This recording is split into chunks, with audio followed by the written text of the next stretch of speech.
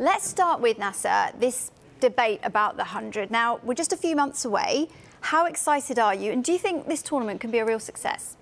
Yeah, really excited, especially after the news yesterday that, fingers crossed, if everything goes to plan, we can have crowds in, maybe a month before the start of this tournament. Watching other domestic tournaments, PSL we've got on at Sky at the moment, IPL, and you see the quality of the cricketers. I'm not saying that our domestic cricket doesn't have quality, but it's thinly spread over 18 counties. To have a more condensed version and have people come in from all around the world. I was doing some sides last night, and when you actually put the 8 sides down and look at them, you've got international players virtually all the way through. And if they're not international players, they are young guns who are going to learn from international players. You look at the IPL and you look at some of those young Indian players, the reason they've got better is because they're playing with quality cricketers day in, day out. So I'm hugely excited. There'll always be a bit of criticism. There was criticism for T20 cricket when it first kicked off. India didn't get T20 cricket until MS Dhoni's side won in Johannesburg and beat Pakistan in the final.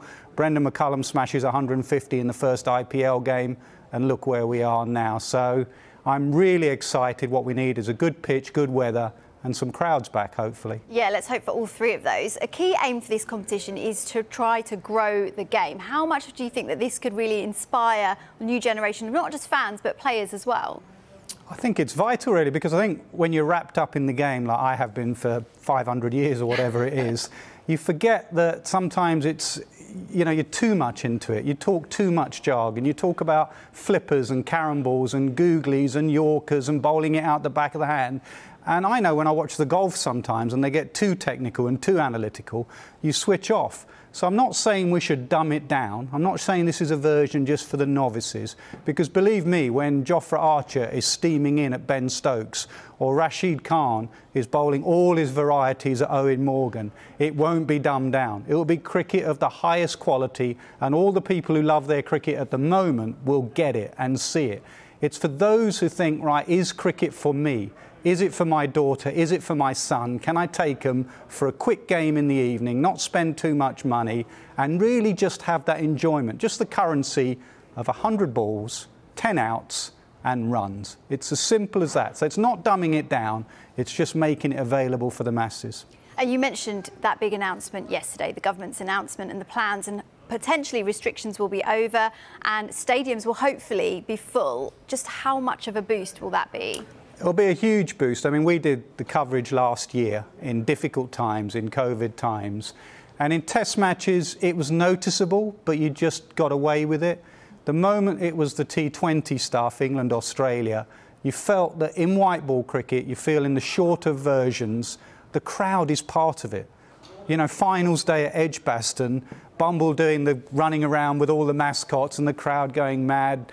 It is part of it. 6s into the crowd, 4s, it is about entertainment. So the sooner we get our crowds back, the better. Players love it. Those star players, Ben Stokes, Headingley, with that crowd that day, they thrive off that pressure. They thrive off that interaction. So let's hope we get them back as soon as possible. Yeah, absolutely. And speaking of crowds, something that stands out is how the tickets have been priced. So £10 is the starting price for adults. It's £5 for 6 to 15-year-olds and free for under 5s.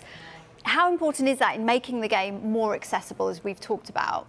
Yeah, because if we're going to try and target this new audience, it's absolutely, you can't be spending hundreds of quids for a Lord's ticket, for a test match or whatever. Even Blast is comparable, but the high end of the Blast tickets can be expensive if you're taking your whole family along, but it is comparable.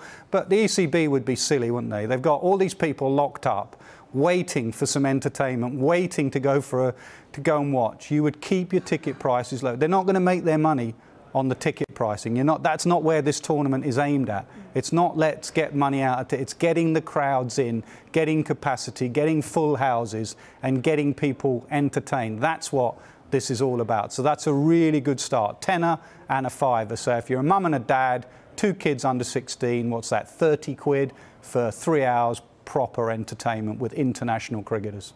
And it was also announced this morning that the inaugural match of the tournament is going to be a women's match. It's going to be the Oval Invincibles against Manchester Originals. Big statement of intent there, isn't it? Yeah, huge statement and the right thing to do. The one thing that, I mentioned white ball cricket, but again, that was men's. Everything we've spoken about so far, this slot, has been men's.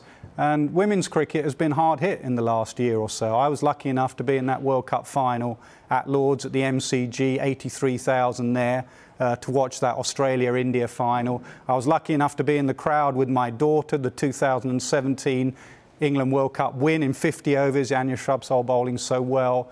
And it inspired a generation of girls and boys who were in that crowd. So absolutely the ECB have made a really good statement. In fact, the best statement will be is that we don't, when we start talking about it as if it just should be the norm, it shouldn't be a statement. You know, a women's game is opening up a tournament, so what? That's the way it should be. Yeah, absolutely. And just finally, for this part, what are you most looking forward to about the tournament? Crowds and international players. You know, our domestic cricket is good, but it is thinly spread.